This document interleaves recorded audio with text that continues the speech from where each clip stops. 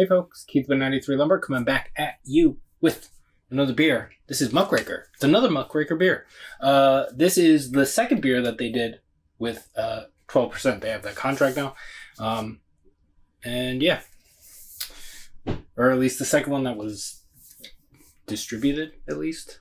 This is Dusk of Man Imperial Stout. It is 12% alcohol by volume. It says best before March 2024. So yeah. I wonder who did the who created this label art. Yeah, I picked this up earlier today. I've been looking for it. Well, technically I found it at the second place I looked. But yeah, looks like a stout. And technically I've had this before, because he's brewed it at his brewery, and I've had it there.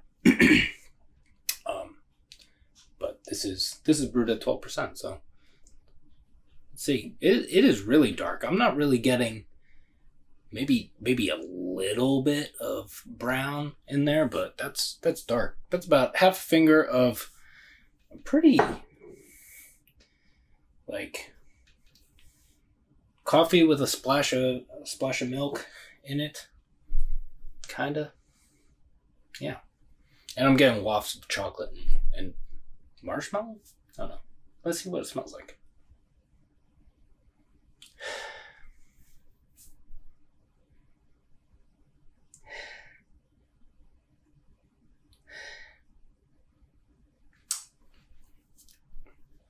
Closer in, I'm not getting as much chocolate as I thought I was going to. I mean, there's still chocolate in it. But there's actually more of a roasty bitterness.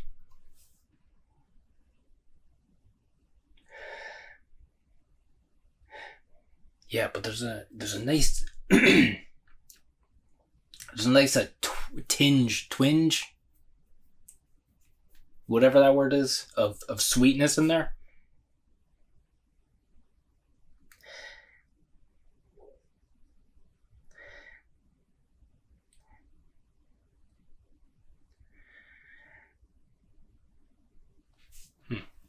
It smells good. It's probably a little bit colder than I would prefer it, but you know, I had it in the beer fridge, so it's not super cold or anything like that. Let's see what it tastes like. Cheers.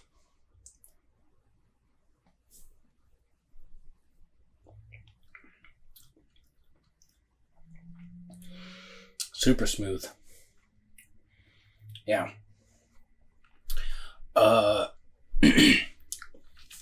In the aroma, there was a chocolate thing, and then there was a roasty bitterness thing.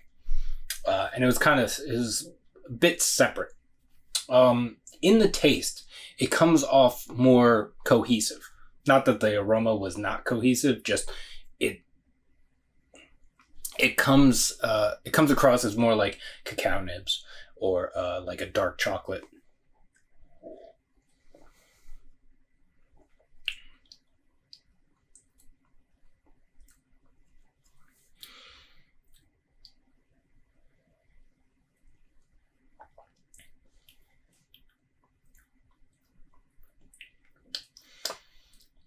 But there is also like a sweeter chocolate thing in there. Yeah, this is really good. It was, I think it was either last year or the year before, I think, that I had it at Muckraker. Or maybe it was before that. I don't remember. But I don't really remember.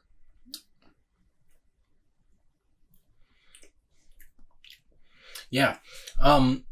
Every once in a while I get this like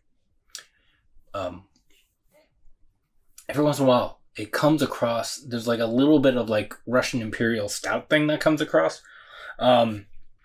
Not as bitter as that, but it's cool because on one sip I get this like nice like sweet chocolate with a little bit of bitterness, and then another sip I get like a more bittering thing. I like that. I mean, it may not come across like that to some people, but that's the way it's coming across right now.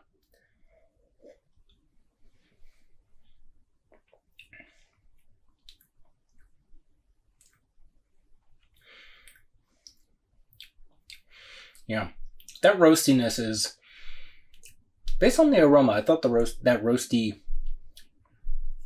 bitterness is there, but the roastiness is not as big as I thought it was going to be, based on the nose.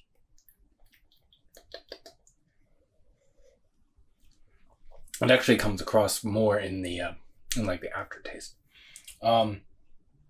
Yeah. Muckraker, one of my favorite breweries. I haven't been there in a while. We're actually going. They're having a drag show thing for St. Patty's Day, St. Patrick's Day. I keep hearing people say St. Patty's Day. St. Patrick's Day. Or whatever the fuck it is. I don't know. And yeah, so that's this Friday, I believe.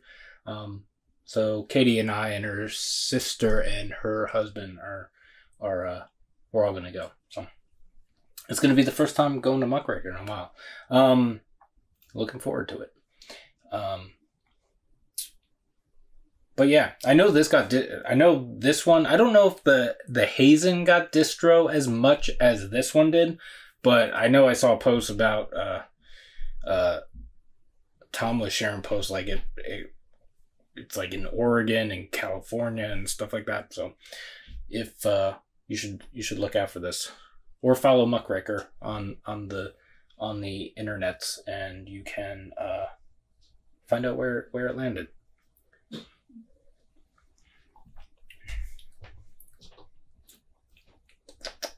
Yeah. So yeah, I hope you're all doing well. Take care of yourself, take care of each other. You can like this video if you'd like to, subscribe to the channel if you have not already. You can follow me on Instagram, 93lumber, that's spelled out 93lumber, and we will see you in the next one. Cheers.